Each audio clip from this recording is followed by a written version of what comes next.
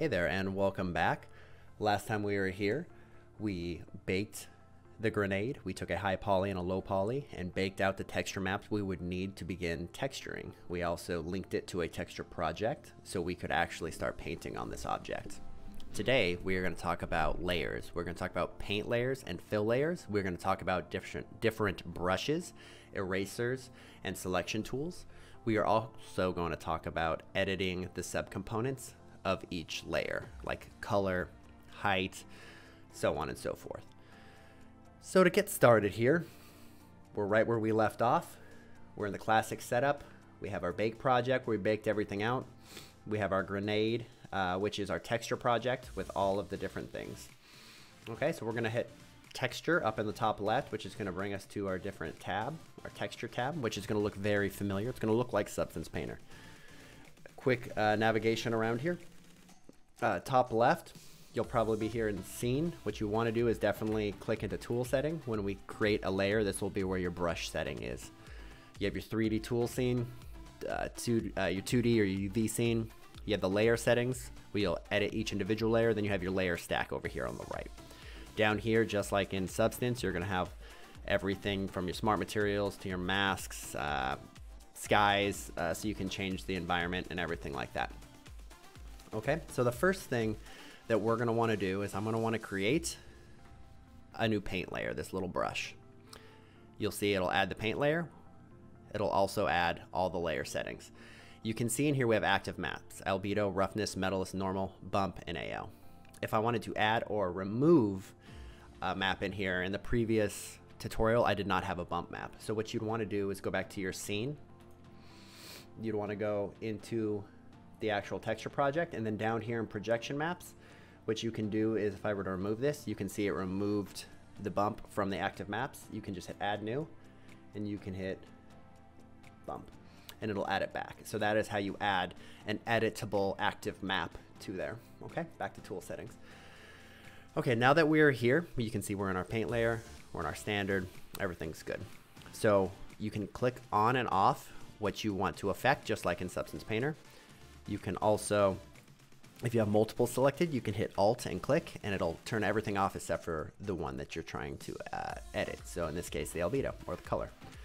Okay, you can see I have my brush map, just a standard full brush. You can edit it. You have all your adjustments up here. There are some shortcuts. You can also edit everything in here. They have some cool things like tangent, backface culling, backface fall off, all this kind of stuff. Play around with it. Marmoset has a good tutorial on it. I would go in there and check that out. I'm not going to get into that in this tutorial. So now that we're here, just so we can get some color on there, just like we did last time, I'm going to choose red and I'm going to paint. Boom. You can see now that we have a layer. If I wanted to change this color, let's say to green, it wouldn't change it, obviously, because it's a paint layer, so it's permanently marking everything in here. You can see now I can paint green. If I wanted to add, let's say, roughness and make it really rough, you can do there. If I wanted to make it really shiny, I should be able to drop it down here, and you can see it's adjusting in the viewport up there. And let's see, now you can see we're getting some light change. Let's go bump. Let's do it.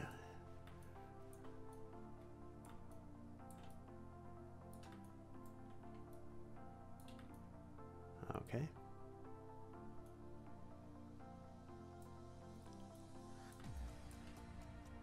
We're not getting a bump map. All right, let's look back at this and see how we're doing.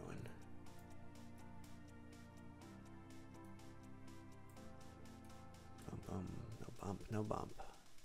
We're linked. We're good here. Let's go ahead and try just to delete it.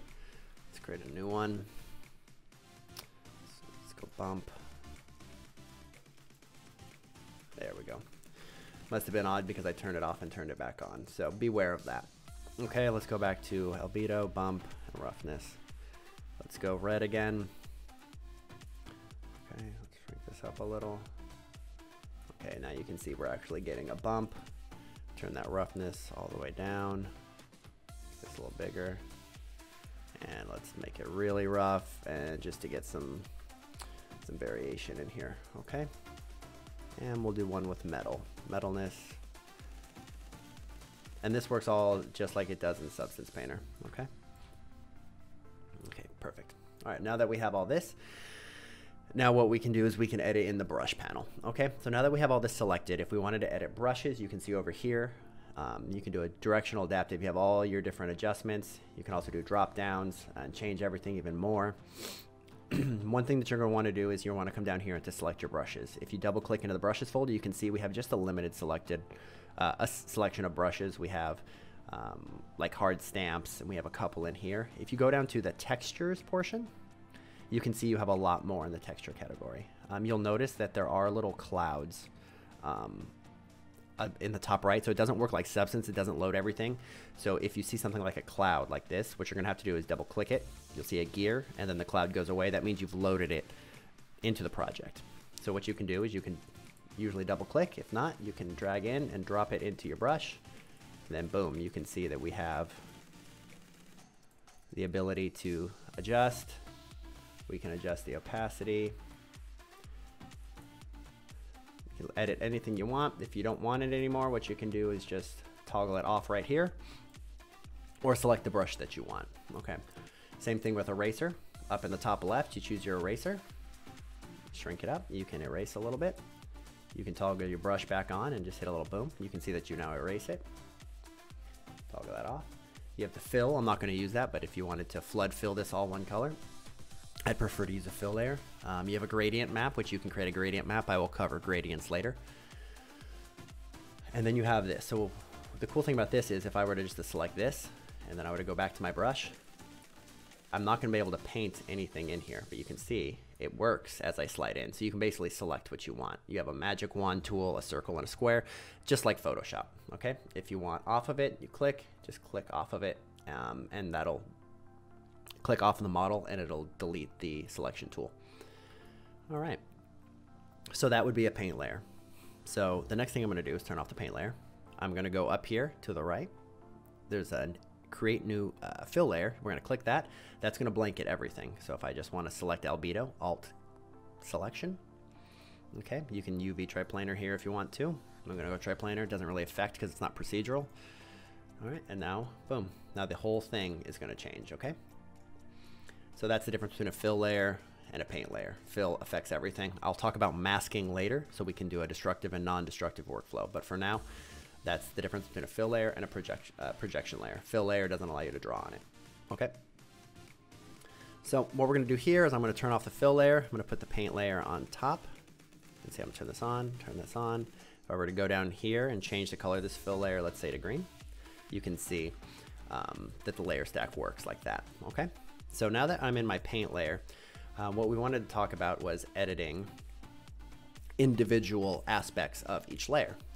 So in here, you can actually look at your current map, and you can look at albedo, you can look at roughness, okay? You can look at everything like that, current map. In the actual 3D view, you have to go to, I believe, full quality texture project, and then you would have to click it like that, okay? So again, here you can just drop down the map that you want immediately in the UV space, but in 3D, you need to go to texture project, and then you can select from what you want, okay? Even the mask, which is kind of cool. If you wanted to edit something in here, what you can do is you can select which map you want to edit. You can obviously see it's going to change over here, but not over here. And that'll allow you to edit that specific map, but it's going to take a little bit more than that, okay? And before we jump into there, I wanted to show you something. Opacity wise, if you wanted to edit just the albedo, you can see that when I do this, it's removing the entire map, height, or the bump map, it's roughness, color, everything's going away when you adjust this. So the ability to edit each individual map, like up here, you're gonna actually have to go right here to the right. There's a little link, toggle opacity linking. So you're gonna click it off. Now you have a slash through it. Now you're able to turn off just the color. Everything else is there, roughness and height. Okay, and this will allow me to adjust, let's say, the color down a little bit. Let's go to the bump. To adjust the bump. You can see the bump is now gone. The bump is coming back. Okay, so now you can edit. Now you can still turn this on, toggle this on, and then you can do this, and it'll still remove everything. Okay, so you have the ability to toggle it on and off to edit individual channels or to edit the thing as a whole.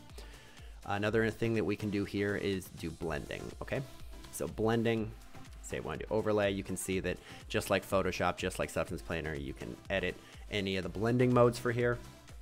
Another key component that you're going to want to know is the usage of unlinking and adjusting like the albedo or the height in the viewer. So if I were to drop down to bump map, you can see it here, but you can't see it over here.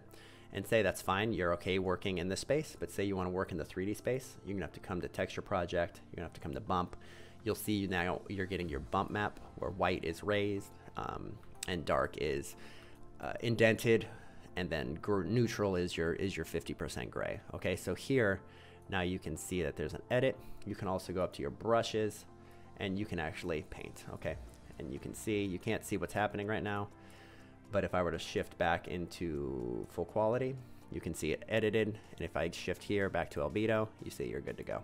Okay, so now we've covered layers. We've covered paint layers, which are basically just painting, and they are permanent. Whatever color you choose is what you're getting.